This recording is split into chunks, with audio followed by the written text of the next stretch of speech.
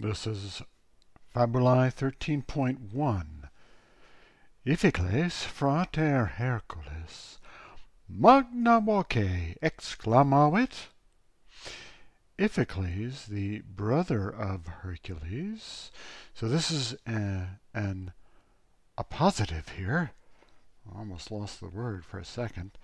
Yes, Iphicles frater Hercules, and frater Hercules surrounded by commas. It redescribes the noun or the name Iphicles. So it's in a positive. Magna voce exclamavit. With a great voice he shouted. Well, let's change this around so it makes sense in English.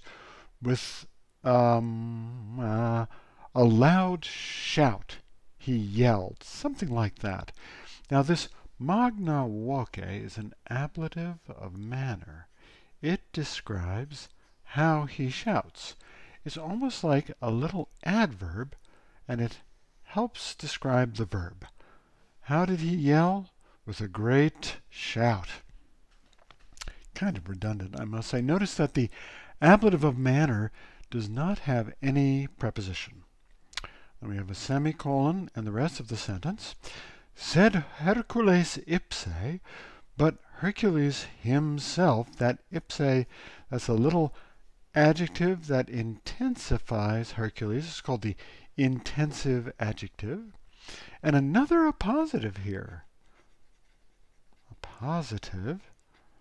Hercules himself, fortissimus puer, a very brave child.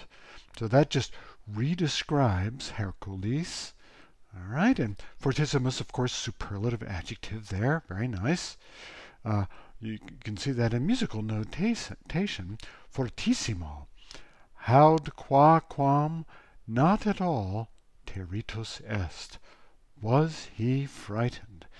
Teritus est, this is the perfect passive.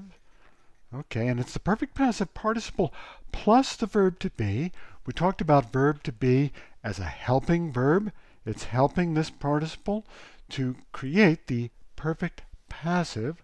Let me scoot this over a little bit. Indicative.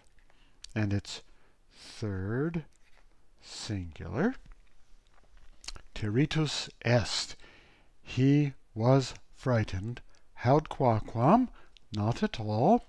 And the funny thing about perfect passive indicatives is you can look at the ending on the participle part and you can tell that the subject is masculine.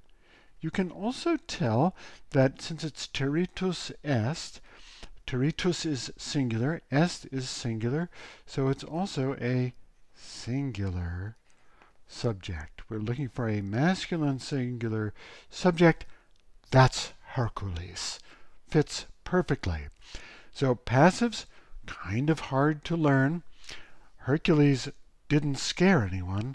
Hercules was scared, but haud quam, not at all. This is not. Okay, haud quam, not at all was he scared.